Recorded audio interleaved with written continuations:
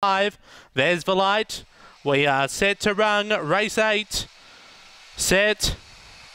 On their journey, there's speed off the inside from Two Hands George, who finds the front by a length. Moving up, Howling Hoss. Then we go back to Redeemer Prize with Midnight Blast, Our Boy Jake, Aston Alpha, and Aston Zeeble is last. About 8 off the top. They head off the back. Howling Hoss goes to a narrow lead, is clear by a half length, but railing through Redeemer Prize. Two Hands George in behind those with Midnight Blast. Redeemer Prize runs to the lead. Two Hands George lifting. Howling Hoss out wide, but Redeemer Prize beats home Howling Hoss. Two Hands George with Our Boy Jake, Aston Alpha, Midnight Blast, Aston Zeeble. Time around 30 and 20.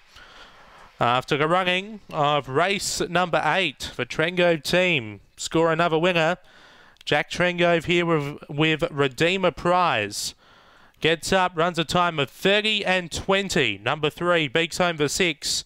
Howling Hoss for Shelley Trengove. Third, number 1, Two Hands George, Tim Richards.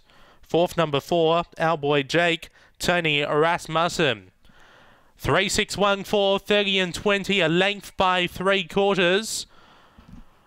They went 12:02, 20:88, 30 and 20 the run, 3-6-1-4, 3-6-1-4 after race number 8 here tonight at Murray-Bridge.